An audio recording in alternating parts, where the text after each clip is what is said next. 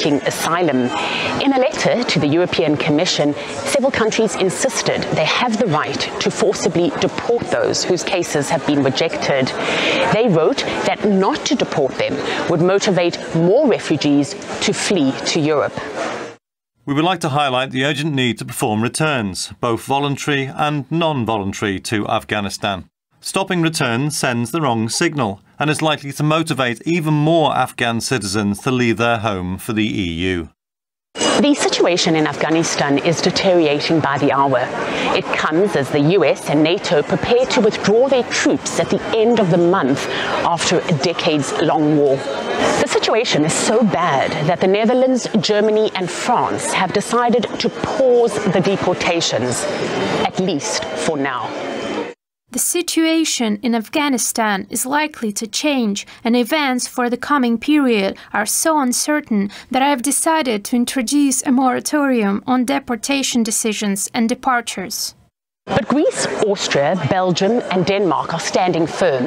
They want the rejected asylum seekers out. The EU is not ready and does not have the capacity to handle another major migration crisis. While here in Europe, Afghans already make up around 10% of asylum seekers, they're the second largest group after Syrians. And for a continent still scarred by the migration crisis of 5-6 years ago, there is a feeling of déjà vu, a feeling of having been there before, that has Europeans worried they might be on the verge of a fresh refugee crisis. Those people who are here from Afghanistan, they are not migrants, they are refugees and asylum seekers.